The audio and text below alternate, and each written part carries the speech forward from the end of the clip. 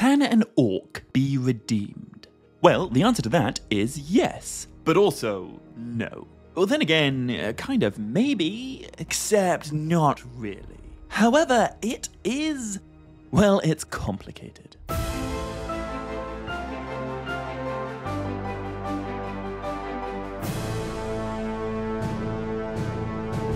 Maya Govan and Melanine, and welcome to another episode of Tolkien Untangled.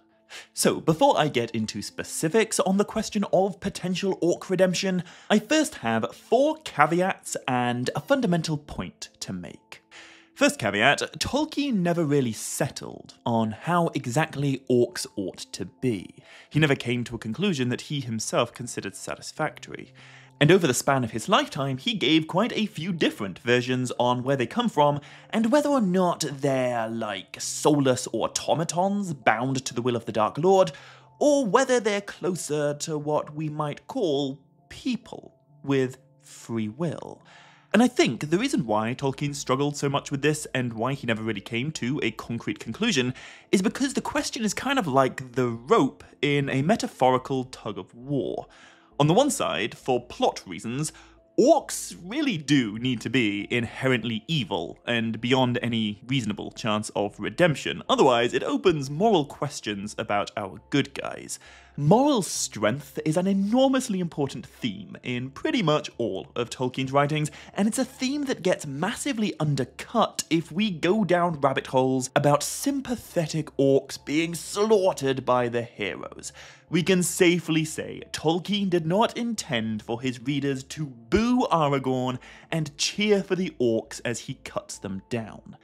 However, on the other side, for more spiritual reasons, orcs need to have at least some chance of at least theoretical redemption, because if they're entirely evil, that undercuts one of Tolkien's more metaphysical themes, which lies right at the heart of his legendarium's moral point. Throughout his life, Tolkien's mental tug-of-war on this issue continued, and he died before either side ever outmatched the other. Second caveat, what exactly do we mean by redemption? I don't want to get bogged down in the endlessly circular realm of semantics, but I guess what I'm talking about revolves around whether orcs have any, positive potential. Could they contribute something that's, at the very least, 0.5 millimeter above morally neutral? Or are they always, in one way or another, just bound to be awful? Third caveat, Tolkien first started writing about the orcs as far back as 1917, during World War I. In the early 1970s, so a lifetime later, he was still writing about them. But over the span of that life, those writings changed. So, although we can cherry-pick all kinds of quotations about orcs, it's not enormously helpful to hyper-focus on one particular point if that point forces us to ignore or discount the lifetime's worth of other writings that might contradict it. For example, there's one moment in The Hobbit where a number of orcs all join in for a musical number. I'm not sure that that's proof, though, of orc choreographers or vocal coaches making up a significant subsection of orc societies. It is not evidence of orc glee club. And my fourth caveat, half-orcs exist, but I think the question of their redemption is quite a different one to what I'm going to talk about today.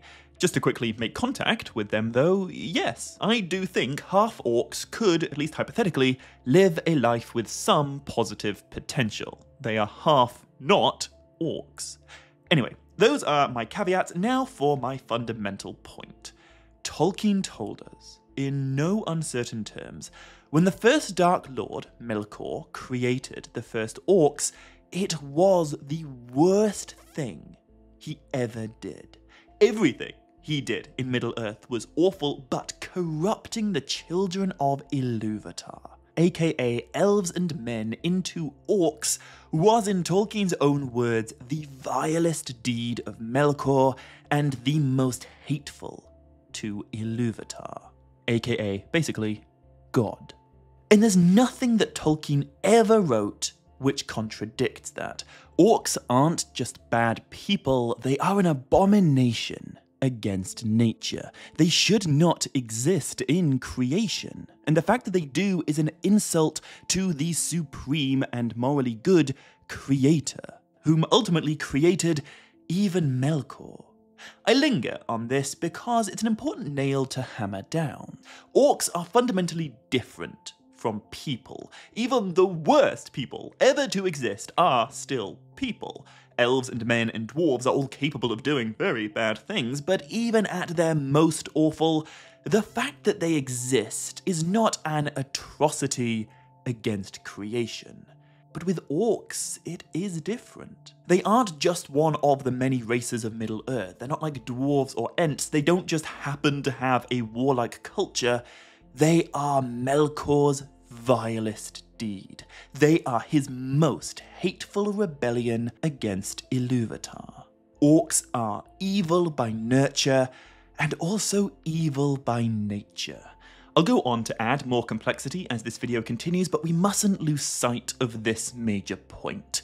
Just because elves and men and dwarves can all sometimes do bad things does not make them morally equivalent to orcs. No being that wasn't corrupted by the Dark Lord could ever be morally equivalent to an orc. However, that's not the end of this discussion. Because the other fundamental point to make is that Ilúvatar will always beat Melkor in the end. Ilúvatar is the creator, Melkor can only corrupt. And, as I've commented many times before on this channel, one of Tolkien's most important themes is that in the end, all things shall prove but Ilúvatar's instrument and whatnot. So, within Ilúvatar's universe, could the stars align? Could some exceptional orc individual overcome their orcish nature and prove but Ilúvatar's instrument in the making of something good? Or are they entirely irredeemable? Well, actually, that's one of the few questions that we do have a certain answer to.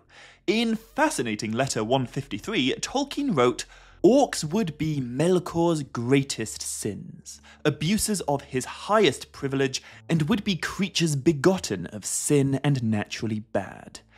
I nearly wrote irredeemably bad, but that would be going too far. Because by accepting or tolerating their making necessary to their actual existence, even orcs would become part of the world, which is Ilúvatar's, and ultimately good. So no, orcs are not irredeemably evil. They absolutely suck because they are begotten of sin, they are naturally bad, and they are Melkor's vilest deed. But Melkor is not where the cosmogonic buck stops in Tolkien's writings. He too was created.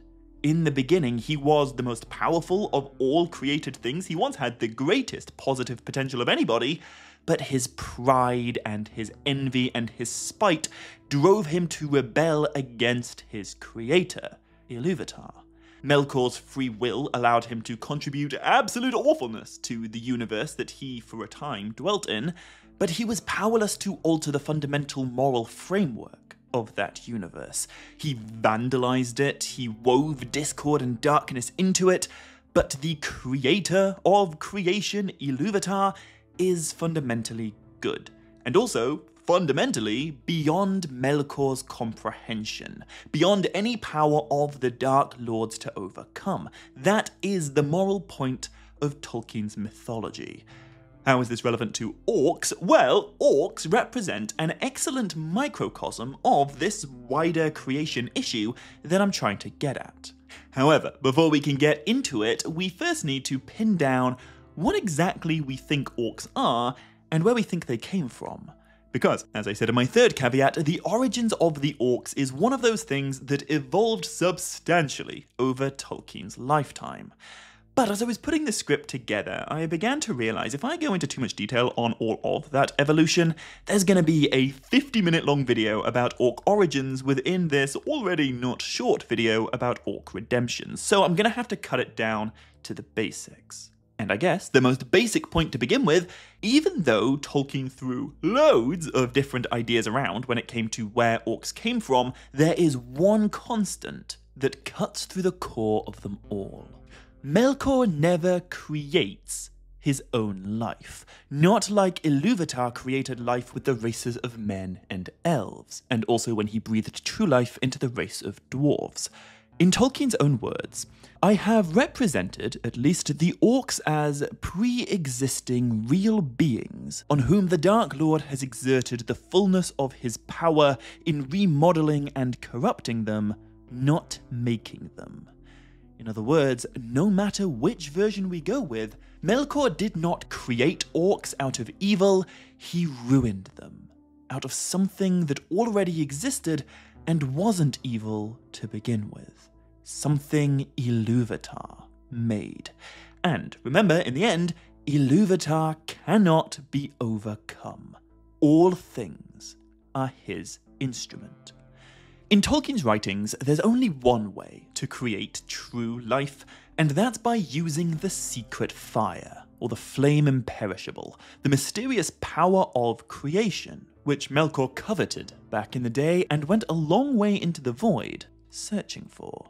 What he did not realize, the secret fire is an aspect of Ilúvatar. Only Ilúvatar can create a Fëa, a soul. That is crucial. And only a being that's metaphorically fueled by the secret fire can have what we'd call true life.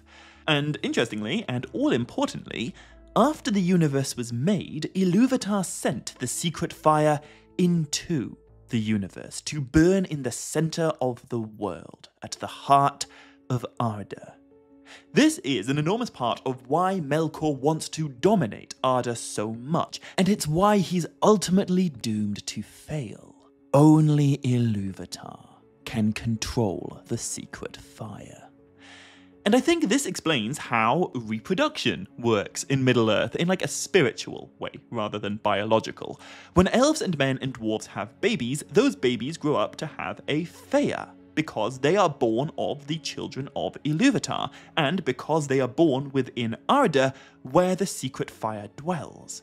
But Melkor's perversions, his orcs and dragons and trolls, they either don't have Fëa, they are kind of like animals that Melkor's enhanced and distorted to his own ends, which is consistent with some of what Tolkien wrote, or they do have a Fëa, but it wasn't created by Melkor. It came from Ilúvatar. It was simply corrupted and twisted and ruined by the Dark Lord, but it originated with the secret fire. That's what gives it true life.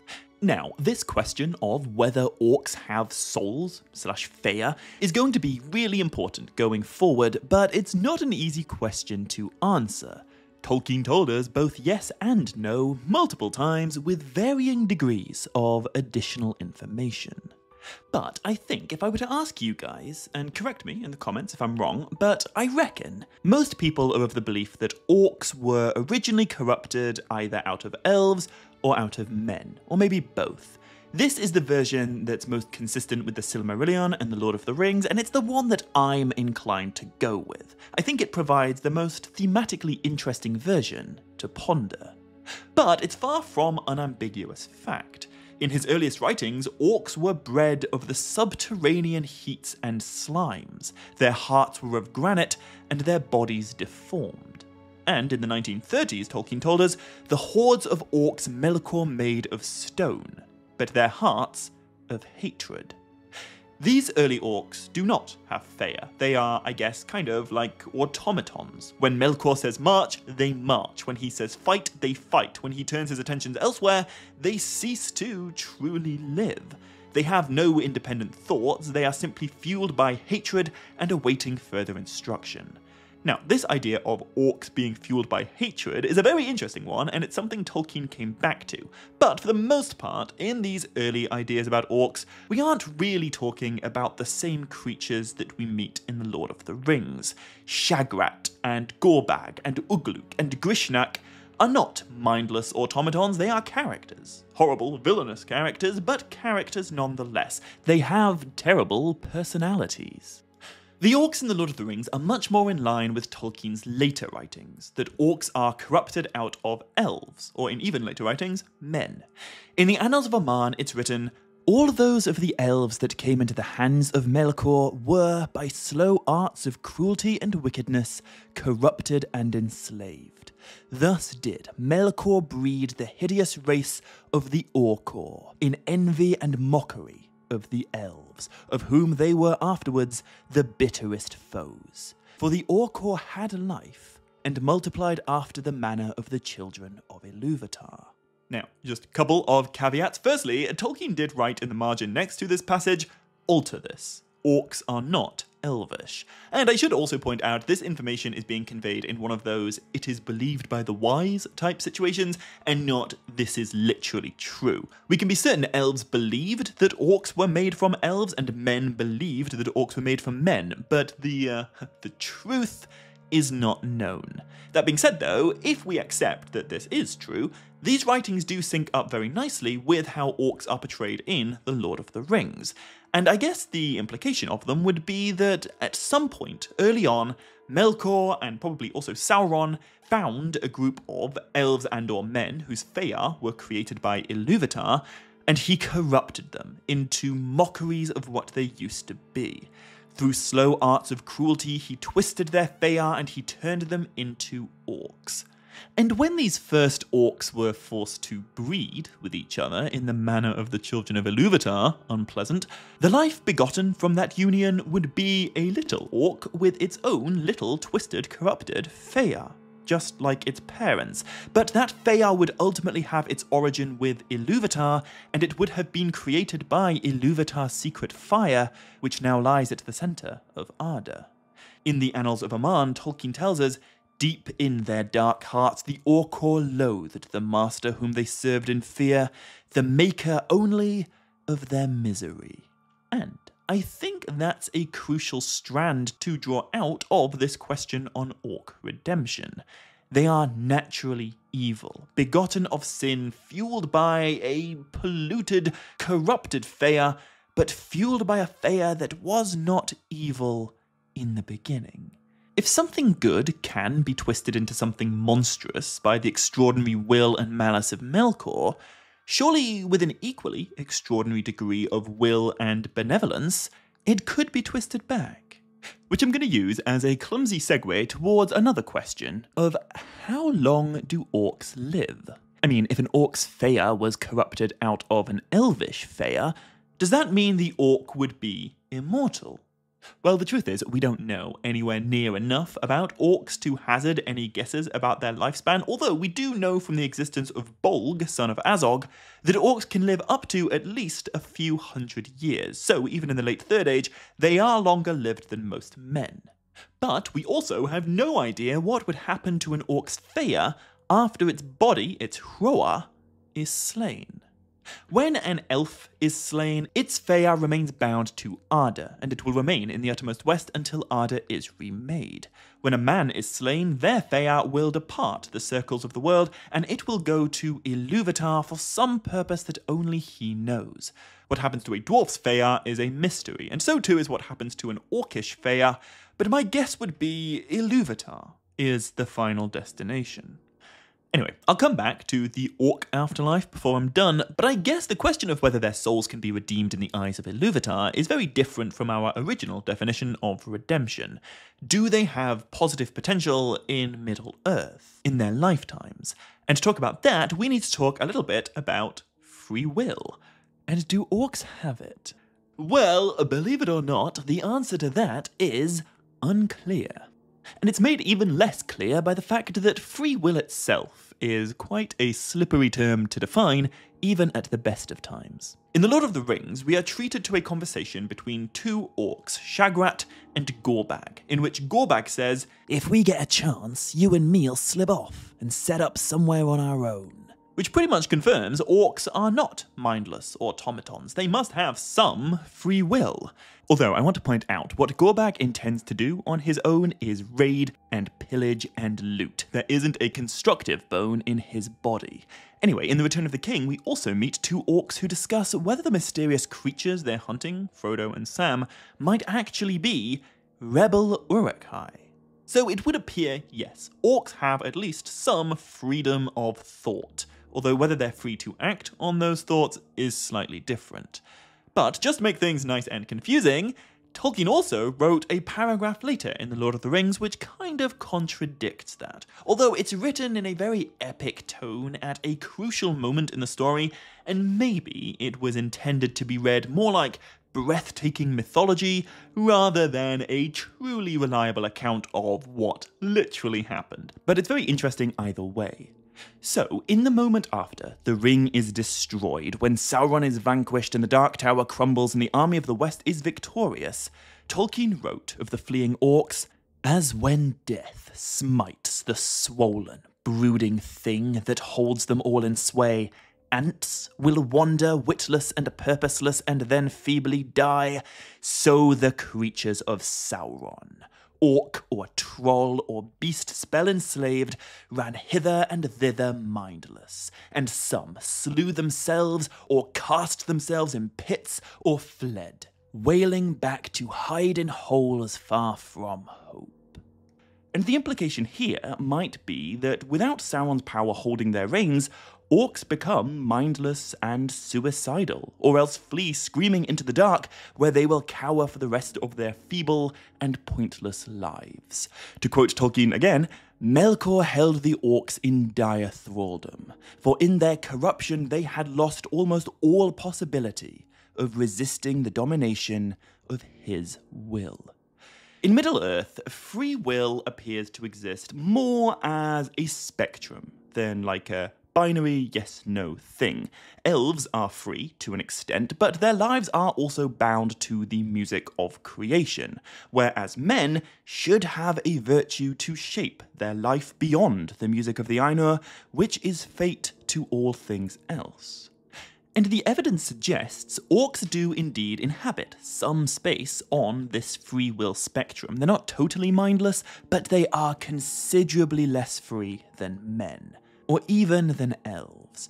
I suppose orcs do have a limited capacity to do as they please in the same way that maybe a child soldier or an enslaved fighter might technically be free in some senses, but Melkor's overwhelming influence makes it so that they're never going to be free to choose to do good. They're never free to actively overcome the Dark Lord, and any positive outcomes of their actions would be unintentional and indirect. For example, they'll readily slaughter each other, and that might benefit the good guys in some cases, but the orcs aren't freely choosing to benefit the good guys, they're just being awful. I guess when it comes to explaining an orc's mindset, their core motivation, the thing that drives all of their behavior is hatred. Orcs are kept ticking by hate. Which does explain how orcs can talk of rebellion like they do in The Lord of the Rings and speak out against their masters who they absolutely hate without ever having to be particularly free of the Dark Lord's control. Hating each other and hating themselves and hating their master is exactly what they're supposed to do. They're not meant to cooperate unless it's in the pursuit of some hateful end. They're not meant to be loyal, they're meant to be afraid. They're meant to be violent, they're meant to be full of hate. When orcs kill each other and speak hatefully against their master, it might seem counterintuitive, but they are actually demonstrating total homage to Melkor, to their Corruptor. Now, just before I move on, I must point out that in some of Tolkien's orc writings, he suggested they might not be corrupted from children of Ilúvatar, but instead orcs may have been made from corrupted animals, who were taught speech by Melkor but do not have a Fëa. And this does simplify the whole free will question a little bit. There are some interesting takeaways from these writings, but the truth is, I much prefer the version where orcs come from elves and men. If orcs are corrupted from beasts, then their existence would be a more hateful deed against Yavanna than against Ilúvatar. She was the lady of plants and animals and growing things. And I think this really undermines the central dichotomy of Melkor's corruption and Ilúvatar's creation. This theme runs through the entire Legendarium. It's, in my opinion, crucial to understanding the orcs, and I think their story is much stronger if we go with Tolkien's more consistent writings about orcs coming from the children of Ilúvatar, rather than them being soulless talking animals. But I don't want to pretend that these other writings don't exist. Anyway, before we can venture deeper into the reeds of Orc redemption, first I think we need to examine what exactly is the life of an orc actually like. You know, when they're not dying in battle, how do orcs live their miserable lives? Well, first thing to say, when an orc isn't being unambiguously evil, they're still unbelievably horrible. I've already mentioned that Shagrat and Gorbag conversation from the Two Towers, and I feel like that is sometimes put forward as a defense of orcs. Sort of like, look, here's proof that they're not all bad, they're just like us. They have hopes and dreams, and they just want to run far away and live happily ever after. But that is a stretch. In The Lord of the Rings, we get 3 major on-page interactions between different orcs from different groups. And although all of them are very interesting, I must point out all of them swiftly devolve into straight-up murder. These are not wholesome interactions. It is true that at one point, Gorbag does say to Shagrat that thing I quoted earlier. What do you say? If we get a chance, you and me'll slip off and set up somewhere on our own with a few trusty lads.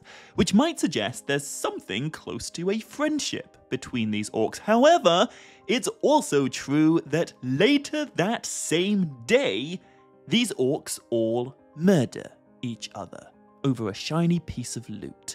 And in the same conversation where it's suggested that maybe they should just run away together, Shagrat tells Gorbag about an orc in his company called Uthak.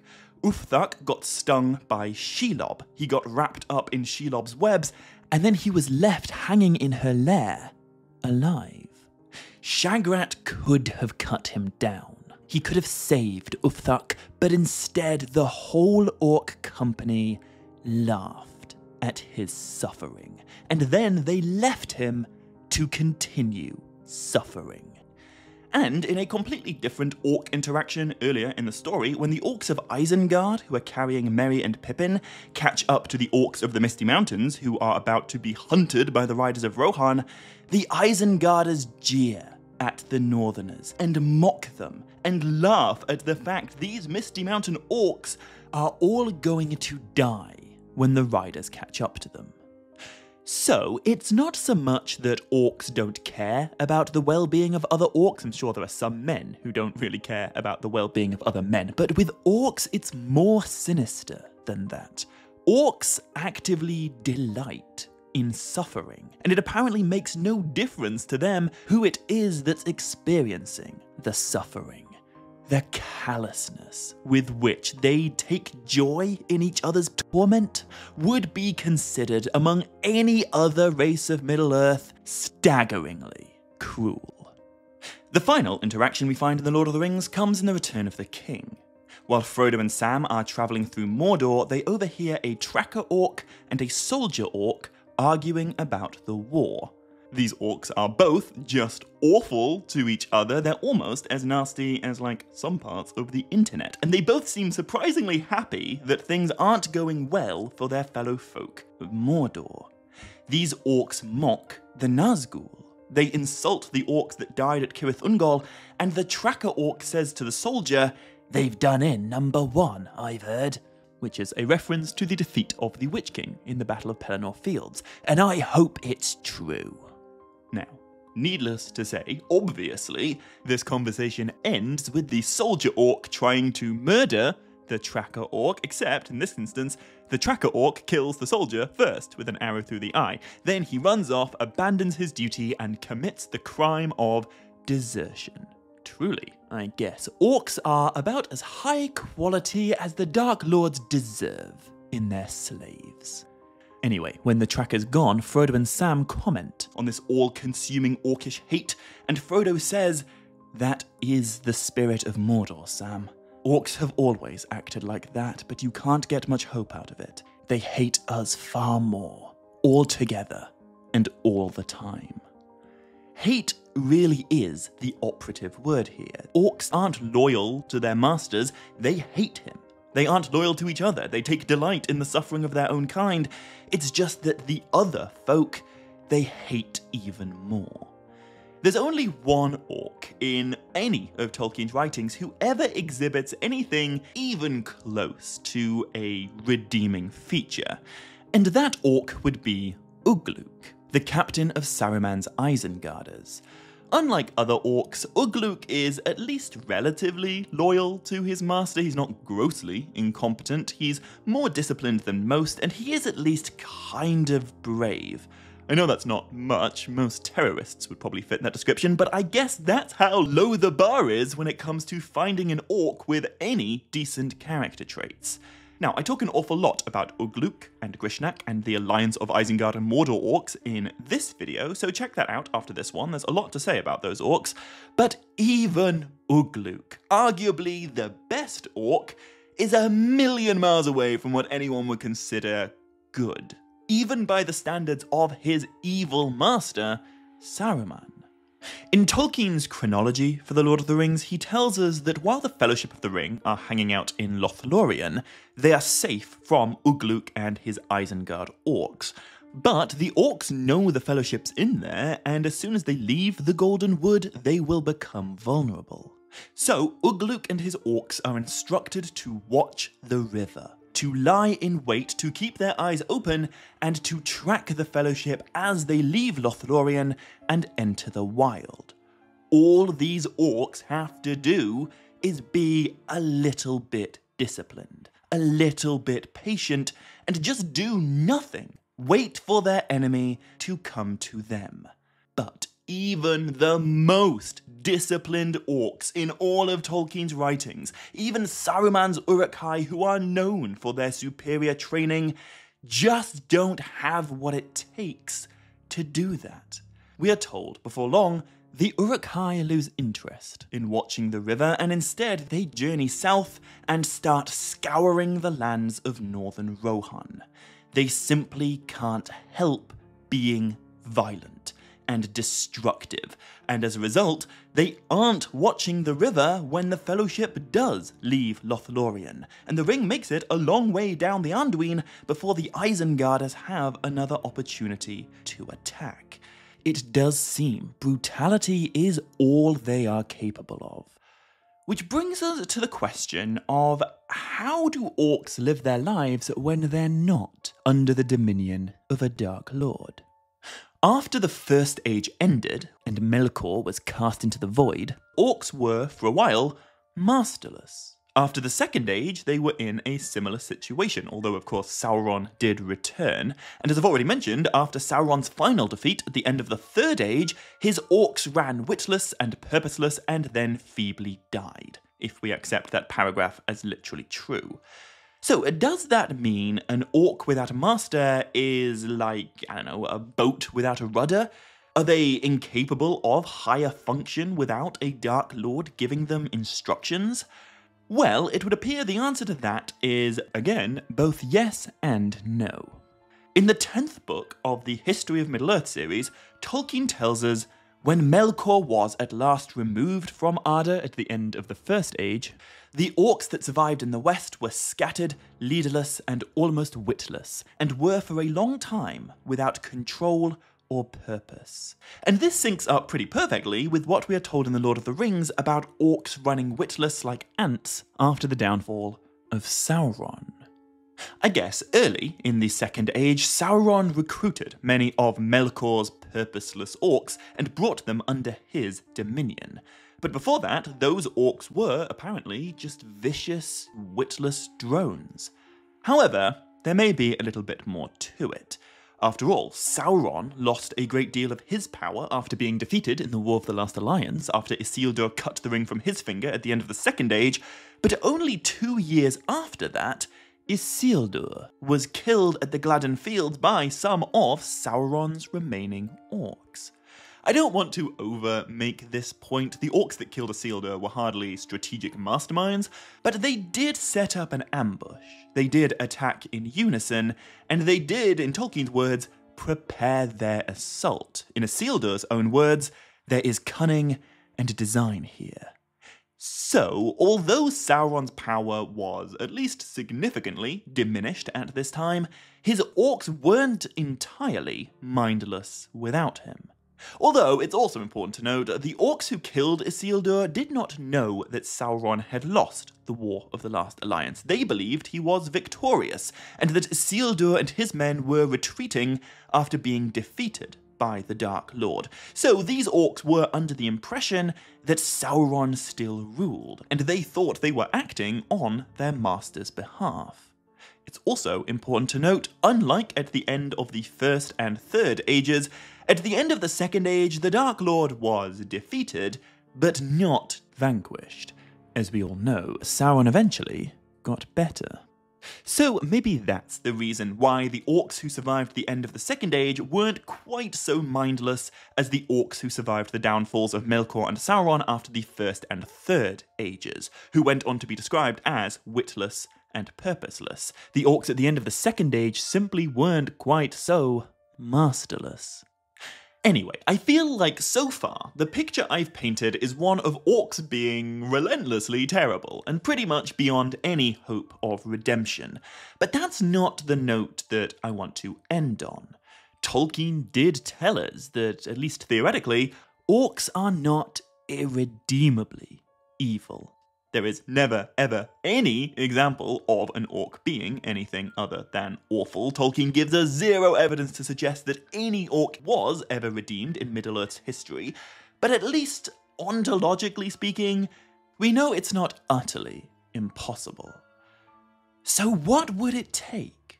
Like, hypothetically speaking, what would have to happen for an orc individual to achieve some semblance of positive potential? Well, first and foremost, I think they would need an intensely compassionate sponsor.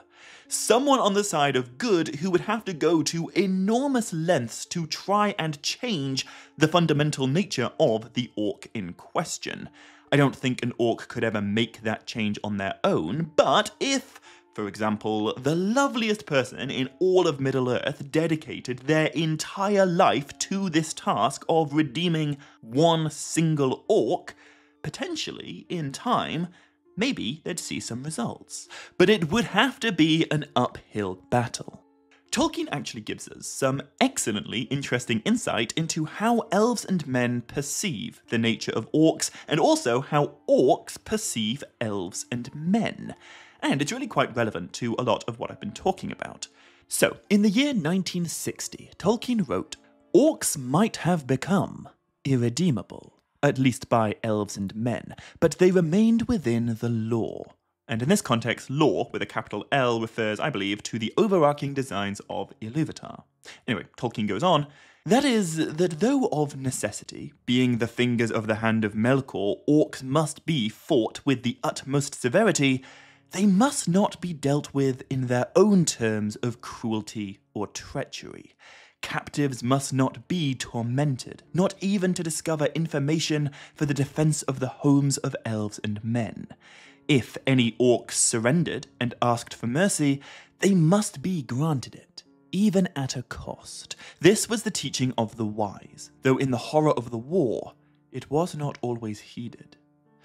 This paragraph is a great reminder of just how good the best of the good guys are in Tolkien's writings. Our hypothetical sponsor of a potentially redeemable orc would have to be constantly proving to that orc in question that they will never treat it the way that it would always treat them. All orcs ever seem to do is take delight in suffering, but it's the teaching of the wise that suffering should not be inflicted upon orcs, even if it's necessary in saving lives. But there is an asterisk on that quotation about orcs surrendering and asking for mercy, and it leads to an all-important footnote. Tolkien also told us, "Few orcs ever did so in the elder days, and at no time would any orc treat with any elf. For one thing Melkor had achieved was to convince the orcs beyond refutation that the elves were crueler than themselves, taking captives only for amusement or to eat them, as the orcs would do at need. Over the years, Melkor wove an all-consuming fear and hatred of elves into the hearts of all orcs. They believe that elves are even crueler than they are, and that surrendering to an elf would result in the worst fate imaginable. Despite the magnitude with which orcs hate everything, they don't hate anything as much as they hate elves. Thus, I think it would be practically almost impossible for an elf to be the one who redeems our hypothetical orcs. Orcs have just been far too radicalized by Melkor for any elf to ever bring them back from the brink. But what if the person trying to redeem the orc wasn't an elf? Let's imagine, instead, a morally exceptional wizard who has nothing else to do with their time except maybe redeeming an orc. Such a wizard doesn't really exist in Middle-earth, but I'm going to use Radagast the Brown as our example. Because, unlike Saruman and the Blue Wizards, there's no version of events where Radagast ever turns to the dark side, but unlike Gandalf, Radagast never really seems to be all that busy. We know next to nothing about what he was doing for 2,000 years in Middle-earth, but whatever it was, he was doing it quietly and away from the watchful eyes of the people who write the histories. So, although Tolkien never gives us any reason to believe that this is true, let's pretend Radagast spent hundreds of years trying to redeem a single orc that he found wandering in Mirkwood. For this orc to be redeemed, Radagast would have to spend a long time consistently working on its redemption. And for that to happen, this orc would have to be, in some way, imprisoned. But as with everything, this imprisonment would have to be ultra-compassionate. The orc would have to be, metaphorically, beaten over the head with this idea that Radagast and his friends are never going to treat it the only way that it knows how to treat others. Every time the orc tried to do something cruel to Radagast, Radagast would have to eclipse that cruelty with kindness. He would have to be relentlessly forgiving and almost infinitely patient. But in time, with this insane degree of merciful perseverance, perhaps Radagast's orc might reach Smeagol levels of benevolence.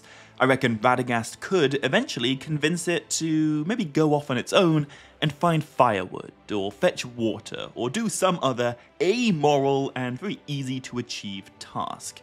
The orc might even start showing reverence towards Radagast, who it starts to see as its new master.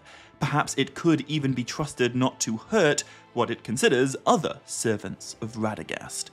But I believe this semi-redemption could only last as long as the orc remains insulated from all other servants of evil and so long as the stakes remain low.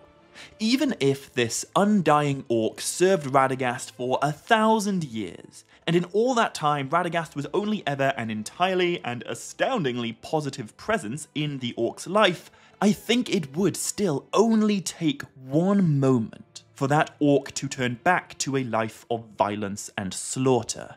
Radagast could smother it in moral bubble wrap, but I don't think that would change the fact that this orc's heart is fueled by hatred. Its feia is twisted by Melkor's malice. Even Gollum, who isn't an orc and is in theory much easier to redeem, only ever really flirted with redemption. He was shown enormous amounts of pity and compassion by Frodo, and while things were going well in Ithilien, Smeagol was relatively loyal. He fetched the hobbits conies as a gift. But in the end, when the going gets tough, Gollum betrays that compassion with treachery. Then he betrays it again, then he betrays it again. Much like Gollum, there is a part of me that really pities orcs. They're not supposed to be the way they are. They are suffering because of it, and they totally are slaves. There's a part of me that even pities the Nazgul for the same reasons. And yet, because of all those reasons, I think there is a limit on how much can reasonably be done to redeem orcs in Middle-earth. In practical terms, I think you'd have an easier time leading a herd of Mumakil through the eye of a needle than you'd have at meaningfully redeeming an orc. But, in Tolkien's own words, they are not irredeemable. So how can this be? Well, let's say that Radagast's semi-redeemed orc ran into another orc. It remembered what its instincts were telling it to do, and after 1,000 years of painstaking effort, this orc relapsed back into savagery. It betrayed Radagast, and as a consequence, one of Radagast's bird friends pecked our orc to death. In the moments that followed this semi-redeemed orc's demise, one of two things would surely happen. If our orc's Feyar was corrupted out of an elvish Feyar, it would presumably go where elvish souls go after they die. It would go to the halls of Mandos in the uttermost west. And the halls of Mandos are ruled by the doomsman of the Valar, the great judge Mandos himself. And Mandos, keeper of the dead, has a sister, Nienna, the lady of grief and sorrow and pity, the deity who taught Gandalf the value of compassion. And the other brother of Nienna is my favourite Valar, Irmo, the lord of sleep and dreams and visions, and Irmo's wife is the Valier Este, the gentle lady of rest and of healing. Also, Mandos's wife is the Lady Vaire, the weaver of fate, and Mandos, Nienna, and Irmo combined are known as the Fëantori, the masters of spirits of Fëa. So, surely, if any orc in Arda could possibly be redeemed, Mandos, Nienna, Este, Irmo, and maybe Vaire would be the 5 most qualified beings to make that happen. Tolkien never wrote about it, so this is purely speculation, but I would suggest if our orc subject's Fëa was safely held within the halls of Mandos, where Melkor had no power, and if the Judge of the Dead and the Lady of Pity and Mercy and Compassion and their sister-in-law, the Lady of Rest and Healing, all worked together for the enormous swathes of time they had available to them, maybe they could undo to that Fëa what Melkor did to it all those years ago. They could untwist it, cleanse it, turn it back into the Fëa of a child of Ilúvatar, and in so doing, redeem it. And if Radagast's orc didn't have an elvish Fëa, if it was corrupted from a mortal man, it would presumably experience the same post-death fate as the race of men do. Its Fëa would be held for a short time in the halls of Mandos in the uttermost west, but then it would be released beyond the circles of the world. It would depart the universe and go back to its creator, back to Ilúvatar. And as I said right at the beginning of this video, Ilúvatar beats Melkor every time. He creates life, he controls the secret fire, Melkor only corrupts. So it surely doesn't really matter how much Melkor corrupts any given mortal's Fëa within Arda, because in the end that Fëa will depart Arda, and it will return to Ilúvatar, the creator of everything. According to Tolkien's mythology, evil exists in Ea in the universe because Melkor rebelled against his creator in the very beginning. He wove discord and corruption into the music of creation. And orcs are the most quintessential example of that corruption. They are Melkor's greatest insult to Ilúvatar. But Ilúvatar beats Melkor. Melkor is powerful, but Ilúvatar cannot be overcome. And the moral point of Tolkien's entire legendarium, Ilúvatar is good. So I suppose, with that said, in the very end, how could orcs not be redeemed? Originally, they came from Ilúvatar, and once death has freed them from the Dark Lord who perverted them, their spirits return to the All-Father who made them, he who created all things which the Dark Lords can only corrupt. It would seem Tolkien wanted us to believe that orcs do indeed receive some redemption after they've been set free by death. Anyway, that's about it for this video. Thank you very much for watching. I hope you enjoyed it, and if you did, be sure to hit like and leave a comment and click subscribe to make sure you don't miss any future videos coming soon. But until next time, as always, my dear friends, much love, stay groovy, and Nevair Melanin.